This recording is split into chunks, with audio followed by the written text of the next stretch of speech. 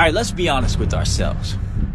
Really, let's take a moment, spend a minute looking in that mirror and just admit this one thing to ourselves. Excuses. Excuses. We spend too much time making excuses. Right? We spend too much time making excuses, kidding ourselves that people actually give a shit.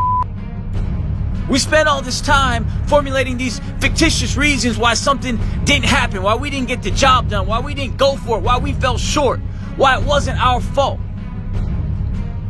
All these excuses for why we're never going to get to where we want to go.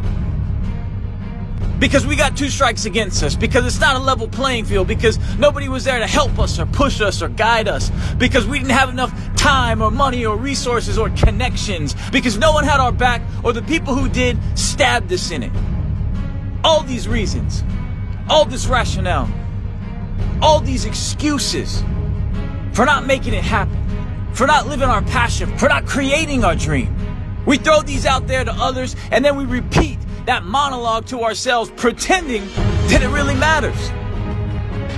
But let me tell y'all, man, it does not matter. No one cares about your excuses.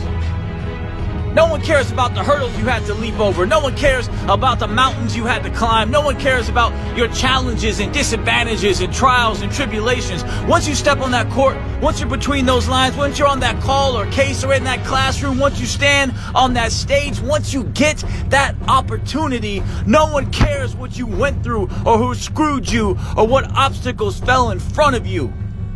No one cares about your excuses. You either do or you don't.